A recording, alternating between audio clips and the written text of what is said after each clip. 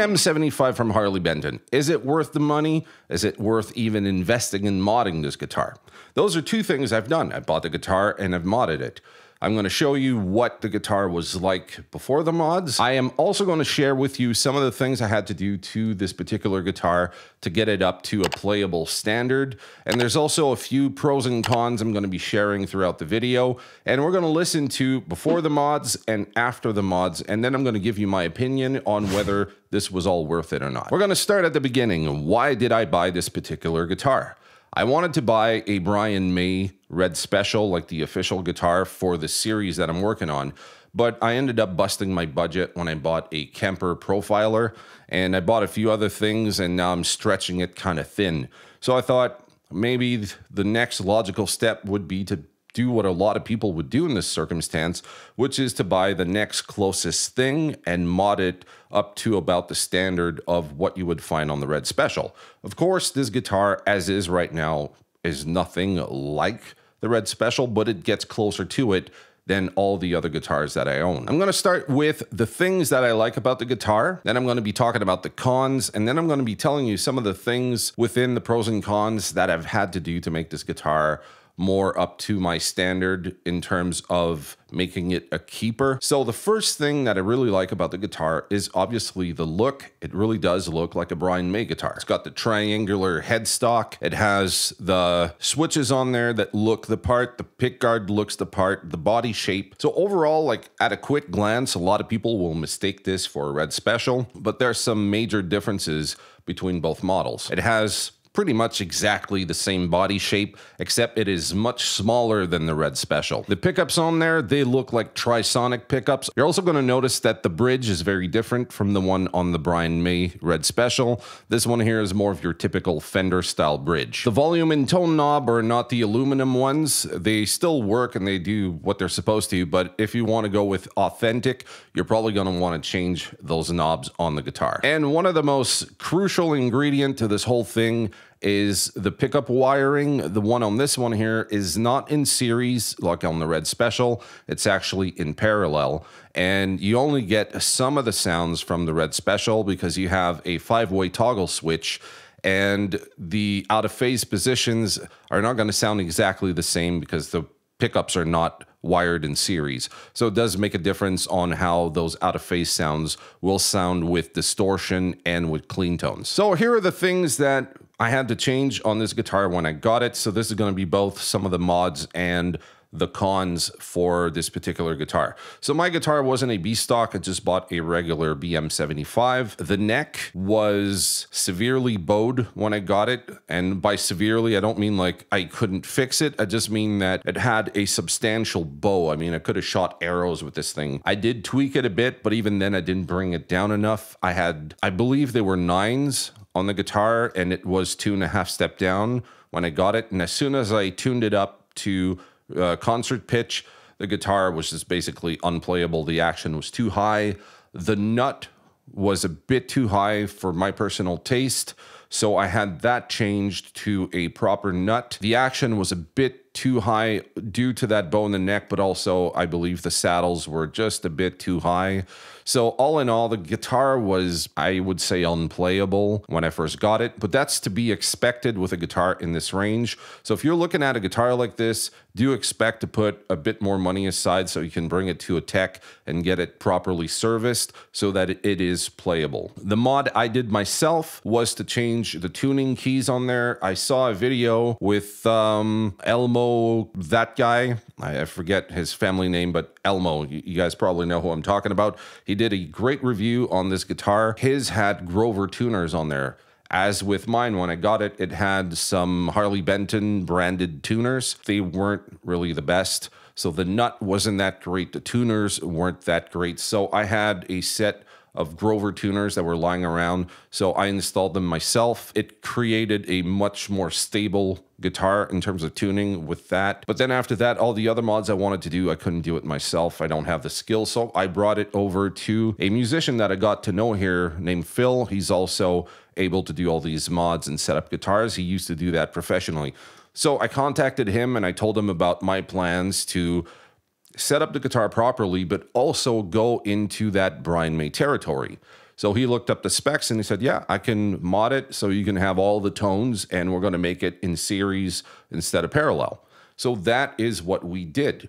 So now before I show you the pictures that Phil took of all the mods that he did, we're going to take a look under the hood. Now, before we go head deep into the whole mods with the switching system, I want to talk about the fretboard. So when I took off the strings, I took out the lemon oil and I was ready to polish the frets and, clean up the fretboard. I did notice that the fretboard looked like it had some kind of black gunk on it. I'm not sure if it was some kind of dye that they put on there. It kind of almost looked like shoe polish. I took the lemon oil and I started to rub it down, and my beautiful pristine yellow Gibson rag became stained with permanent black gunk on there. So I'm convinced at this point that there's some kind of wood dye that was put on the fretboard and it wasn't properly removed. I don't know if they all come like that or if it's just my guitar, but it does wash off. But yeah, there was this weird residue. But then when you take it off, the wood does look very good, but it doesn't look as black as it did earlier. Now my fretboard looks a little brownish, like dark brown, almost like rosewood. Another little caveat was the springs in the guitar. Whenever you use the tremolo bar, it does make this loud clunk sound. Now, the more I use the guitar, the more that effect will go away. And even for a few dollars, I could buy some good quality springs and just install those. It's not that big of a deal. But mine does that. It doesn't mean they will all do it, but mine had a loud, clunky sound. Just worth noting in case they all kind of have these cheap springs that do that. Then you'll know to maybe just change them right away. Don't bother with the one that come with the guitar. We're going to get to some audio examples shortly. I just want to tell you about the mods and why I decided to do them. So the first thing that I noticed with this guitar is that the pickup sounded really dark. I'm not sure why that is. It had 250K alpha pots in there. They're better than what I expected. They weren't those small dime-sized one. They were the big alpha pots. And I was like, well, it should sound good. But with the 250K, it sounded muddy. It was fine on the bridge, but as soon as I got to the middle and neck, I didn't find it to be a usable tone. What I got Phil to do is change the 250K pots to 500K pots. And that made a whole world of difference. We're going to go listen to some clean example. And in these examples, we're going to be switching between the bridge, and middle, so on and so forth. And we're going to be comparing with a very simple lick, the before and after the change in value in those pots.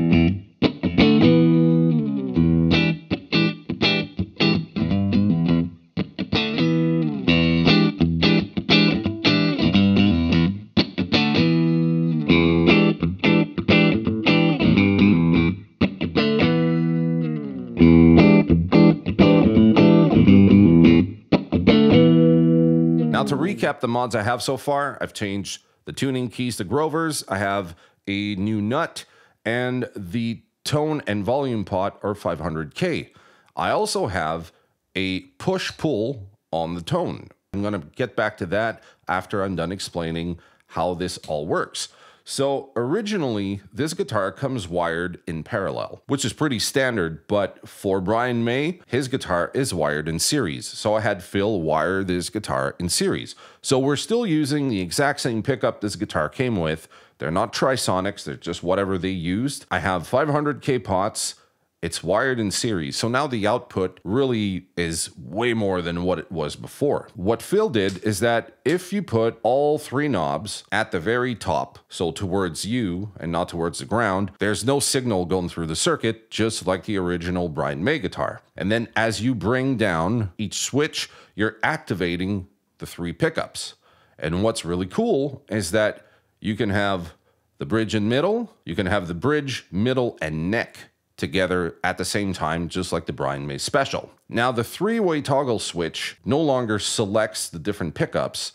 It is actually the phase reverse for the neck and middle. And this push-pull switch, that one is the phase reverse for the bridge and middle. We can combine this in so many ways. I think there are 12 tones in total in this guitar. So we can have bridge and middle phase reverse.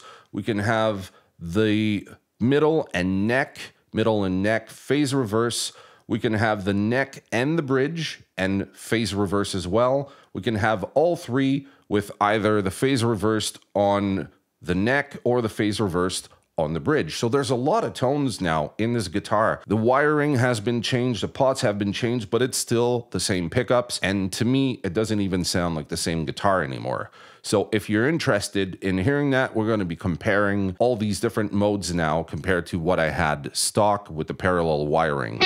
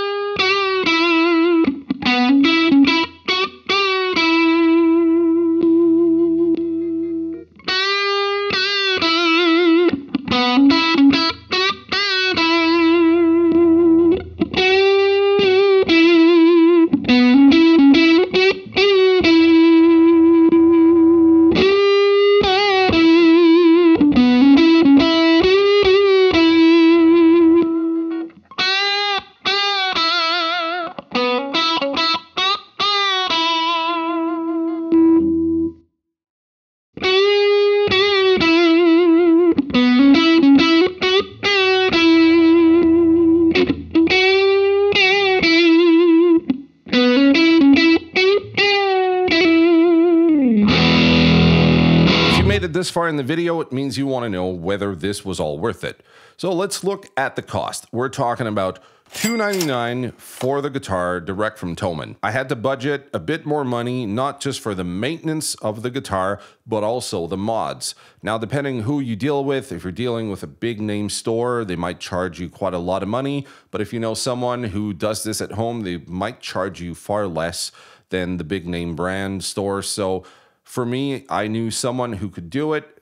He charged me 90 euros on top of what I paid for the guitar. We're looking at $389. I'm still at least at half the cost of buying a Brian May Special. I don't have the same pickups. It's not the same guitar, but it gets me close to that territory. And for me, that is good enough.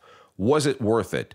With the mods, so the 500K pots, a new nut, already had the Grover tuners lying around. So all in all, I believe this was actually a very good choice and it makes for a good guitar. I'm not going to tell you that it is a fantastic guitar and my mind is blown. I've played some budget guitars that were as good as this, and this, once properly set up, is very playable and it's quite a joy to play. If you only have this guitar, then you might be happy with it, but I got quite a few guitars and I don't see myself gravitating for this for everyday use. But when I'm doing something like Queen or I'm covering, you know, out of phase tones or whatever, now I'm going to have that option with this guitar. So no, it's not my new favorite. It's not a guitar that I fell in love with, but it is a guitar that I do enjoy playing because it has some tones in there that I don't have with any of my other guitars. I do believe it was worth it. If you do the mods that I did, unless you really like the darker tone, you might want to consider doing those little tweaks to it. Is the whole wiring, like parallel versus series, worth it? If you're going for Brian May, I would say yes. If you're not going for Brian May, you might enjoy the parallel tones that you get from it. It does sound good stock. It's just that I wanted to get as close as possible. And when you can kick in all three pickups together, I mean, it's a hell of a sound. It just kicks the front end of your amp like the other wiring doesn't do. So if you're looking for that, like getting all three pickups there and having all these different variations, I highly recommend that you do this mod to this guitar. It is well worth it. Now, if you enjoyed this, I'm starting a brand new series all about Brian May, his guitar tone, and why you can't sound like him. You can get close, but there's a few reasons why. If you just get a treble booster, a Vox amplifier, and let's say the real deal Brian May Red Special, you're still not going to be anywhere near his tone. There's some very key ingredients there that I actually used in the intro song of this particular video. So if you want to know what those are, I invite you to click on screen and come check out this new series all about Brian May. See you in the next one. Cheers.